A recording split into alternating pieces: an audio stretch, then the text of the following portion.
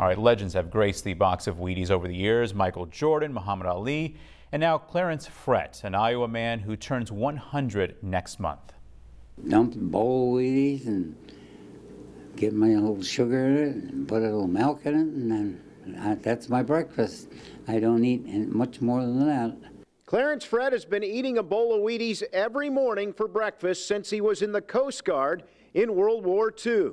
I started Wheaties back in 1943 and started in the military. I like it real well. I never get tired of it. It's got a wonderful flavor to it. Well, Wheaties is 100 years old, and Clarence will turn 100 next month. Frett claims eating Wheaties every morning is a big reason why he has lived so long. It's 100 years for Wheaties, so they thought maybe they'd have something to do with my living longer since I've eaten Wheaties every morning.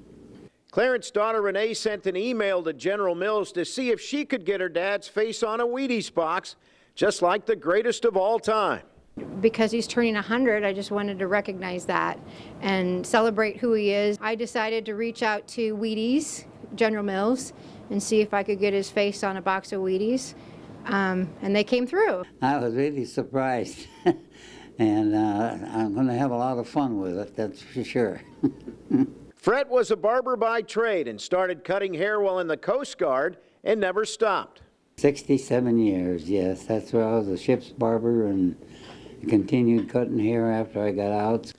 Clarence opened Frett Barber Shop on 10th Street in Marion in 1949 and cut hair until he was 88 years old. Frett Barber Shop is now run by his daughters. Still in the family, so it's been ever since 1949. Carrying on a tradition almost in Marion, and an old-fashioned barber shop, and what he started and what he worked hard for, and it's quite an honor, it really is. Clarence claims in addition to eating Wheaties every morning, all the great friends he met at the barber shop kept him young. Meeting all the people and talking to them, what their opinions are about things, and I really enjoyed being a barber. We're getting second and third generations coming in here, so when they talk about him and remember a first haircut. Clarence is still as sharp as a tack, and as long as he keeps eating his Wheaties, you have to wonder how much longer he will live. Why not shoot for the moon at this point? He's very healthy and active. He's mentally sharp, so we'll just keep him busy and you know. And eating Wheaties. And eating Wheaties, absolutely.